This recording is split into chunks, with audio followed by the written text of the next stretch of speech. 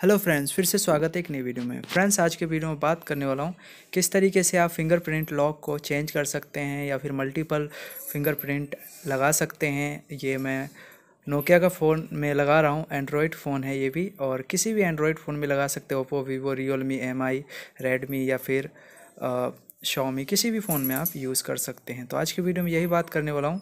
आपको सबसे पहले सेटिंग में जाना है। किसी भी मोबाइल के सेटिंग में ही होता है सारे फीचर्स। तो सेटिंग में जाने के बाद आपको वहाँ पे सिक्योरिटी का ऑप्शन देखने को मिलता है। तो सिक्योरिटी एंड लोकेशन आपको दिखता है, किसी में कुछ दिखता है तो आप देख लीजिए सिक्योरिटी में ही होता है।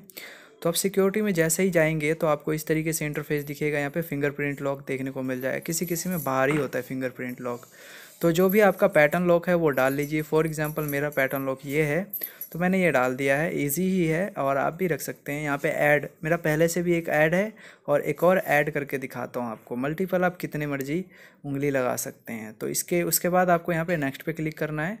नेक्स्ट पे क्लिक करने के बाद ये कह रहा है उंगली लगाइए, बार बार टच करना होगा आपको। तो एक बार और नेक्स्ट करके मैं आपको दिखा देता हूँ। यहाँ पे ये देख सकते हैं, अब ये कह रहा है उंगली लगाइए।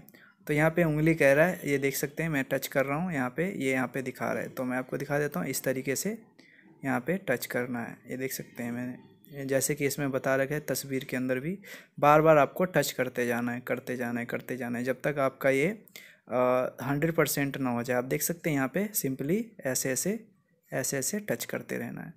जैसे ही आप ऐसे करते रहेंगे आपका जो प्रॉब्लम है वो सॉर्ट आउट हो जाएगा। उसके बाद जैसे ही आप नेक्स्ट करेंगे आपका फिंगरप्रिंट लॉक लग चुका होगा।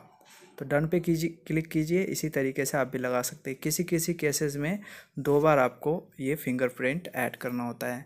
तो आई थिंक फिंगरप्रिंट लॉक लगाना आपने सीख लिया है। आज के वीडियो में हमने सीखा है कि किस तरीके से आप फिंगरप्रिंट लॉक लगा सकते हैं। वीडियो पसंद है तो लाइक, शेयर एंड सब्सक्राइब करना मत भूलिएगा। मिलते हैं नेक्स्ट वीडियो में एक नए टॉपिक के साथ। तब तक के लिए नमस्कार।